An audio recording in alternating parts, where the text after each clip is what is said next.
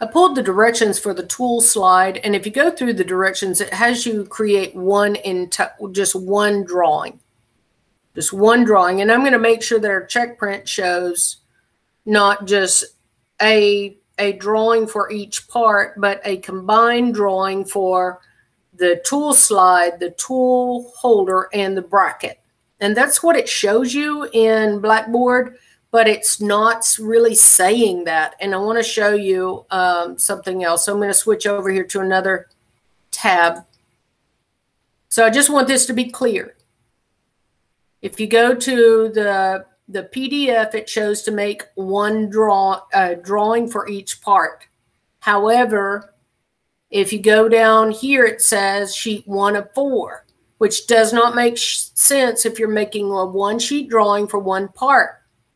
Also, it doesn't, this sheet 1 of 4 right here in these directions does not make sense when you go to the next exercise, which shows, if you go to the tool holder, and I'm just going to skip here. So I'm going to go back to 3D modeling basics.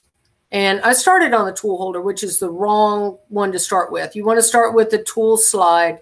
Then you go to the bracket. And in the bracket, it has the 3D prototype drawing to pull down. And it has the 3D showing you how to make a single drawing. Then it says make that sheet 2 of 4.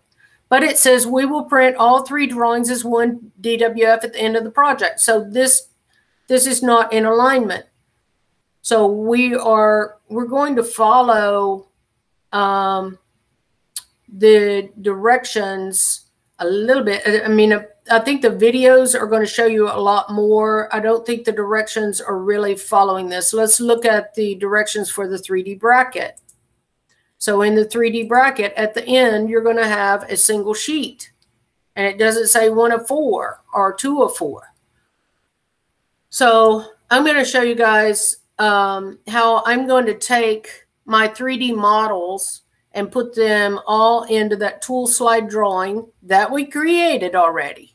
And I did that by mistake, but you can do this with any drawing. And we're going to start with the tool slide, and I'm going to make that 3D exercises instead of tool slide for its title. And I'm going to bring in the 3D models all into one drawing.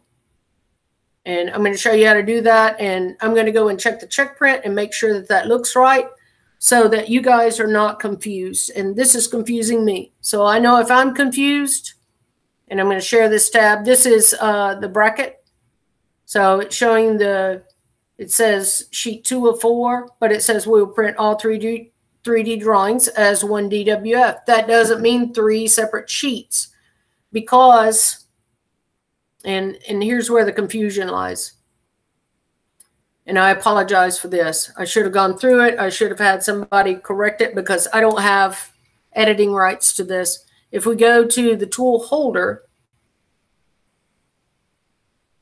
and you go further down, it says make it printing 3D models in one layout video.